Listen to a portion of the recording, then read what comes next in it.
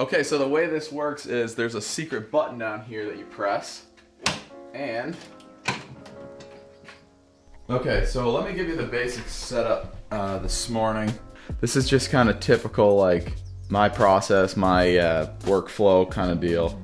So I've got my computer over here in the corner, kind of out of the way, and I'll just pull up the design I'm working on, or the project or whatever, right in Fusion, and I can just pull measurements off of there while I'm still in that working design process and making the first version of it before I make plans, all that good stuff. I got a piece of board over there. It's my 1/2" ply. I try to just kind of work from this end of the shop to that end of the shop. You know, basic. I mean, let's just get right into it. First thing is we're gonna rip down this 1/2" sheet of plywood. I've got the 1/4" there, so while I've got the table saw up, I'll hit that too. We're just gonna start cutting out our pieces for our apothecary cabinet. I guess that's what I'm calling it now, apothecary cabinet. I don't know. If somebody knows what that is, let me know. I've just seen little cabinets with a lot of drawers named that. It's kind of where I came up with that. Anyway, let's go. Let's go. Table saw. Let's go.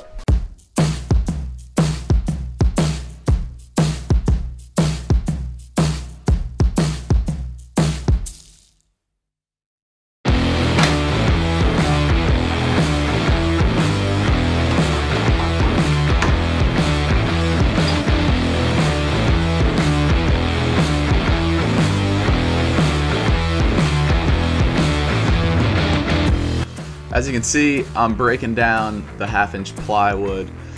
I usually try to start on the table saw with the biggest width first, so then I can just creep in down to the smallest width. It just makes things a little bit faster. And the other thing I do is I'm gonna cut everything you'll see a little bit proud. So everything is gonna be, instead of 5 3/4, it's gonna be 5 7/8. And the smaller those pieces get, the easier it is to trim them up to size. So you'll see a lot of that, and once I've cut them to width, I'll go ahead and break out the crosscut sled and cut them to length. And again, a little bit proud before I know exactly what I'll need.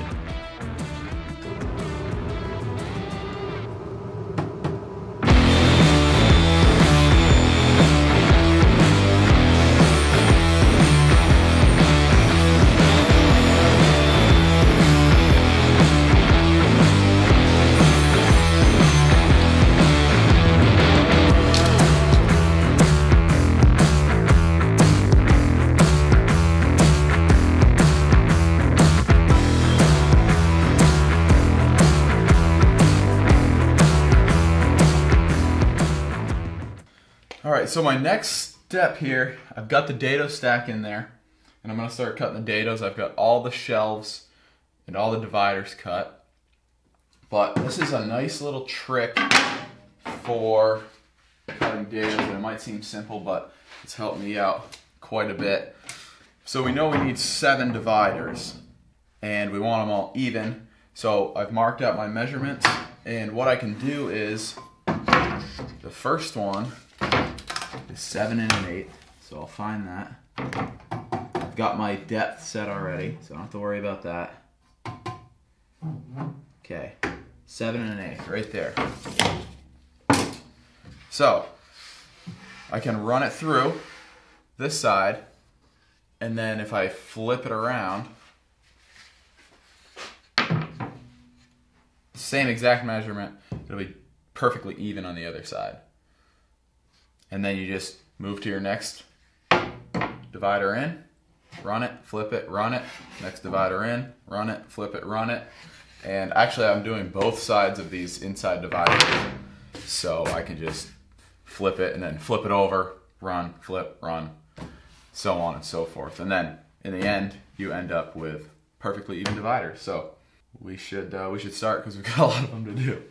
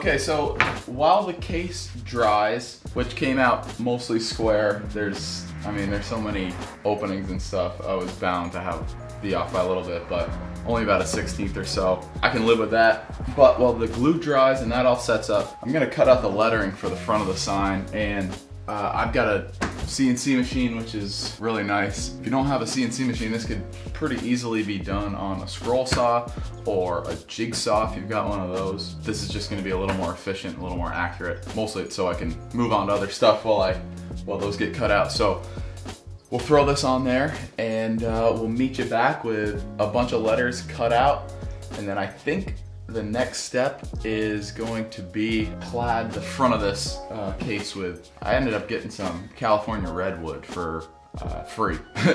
And I think it'll look kind of cool in here. I've never worked with it before, but similar to cedar, I guess. So yeah, we'll clad the front of that, and then we'll paint the case and put the back on it and just keep trudging along. So enjoy the time lapse from the CNC machine. These things are really kind of cool.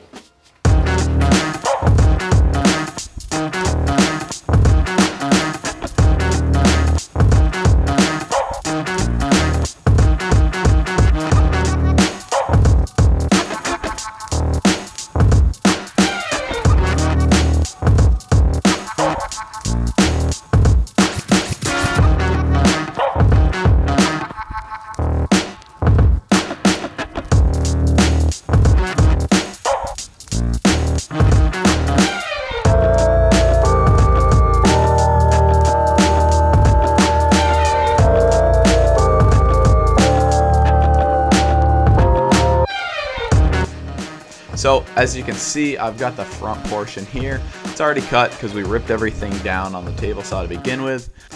All I'm doing is taking that California redwood, which again, I've already planed it down to 1/4 inch, and I'm just cladding the front of that plywood.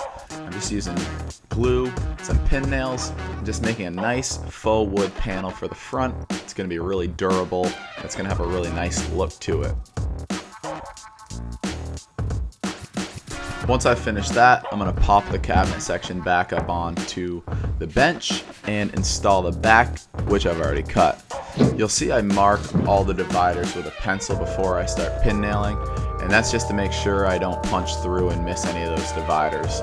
Glue, pin nails, same idea, installing that back, and as you can see, it's pretty square. I take a trim router and just flush up these edges to make it look pretty, and then actually I edge banded the sides of it with that 1/4 inch California redwood, which I didn't show, and then hit everything with a coat of spar urethane. I'm a huge fan of that stuff. It's very durable and it's got a great look to it. I'm also mixing up some black polyurethane to paint the cabinet piece with. This stuff, again, huge fan of it. It basically just stains the wood black and leaves a nice wood textured finish. And I gotta throw a little on my driveway just to make sure that thing looks good too.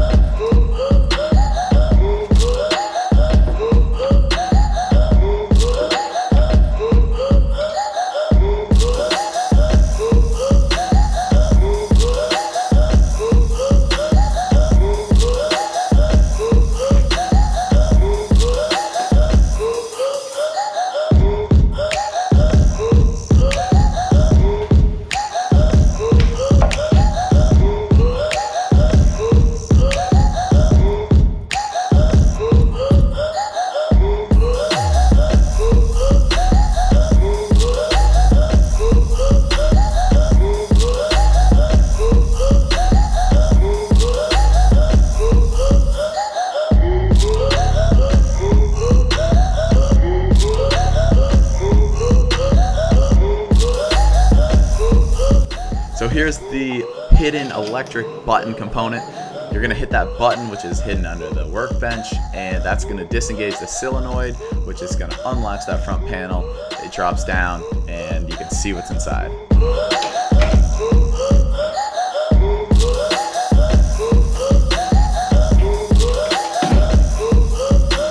Oh, there it is.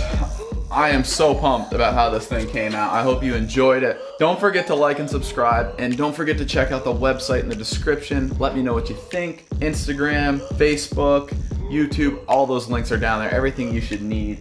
Stay tuned for a couple of cool shots of this cabinet, and I think you should go out there and build you one. We will see you next time. That's all for now.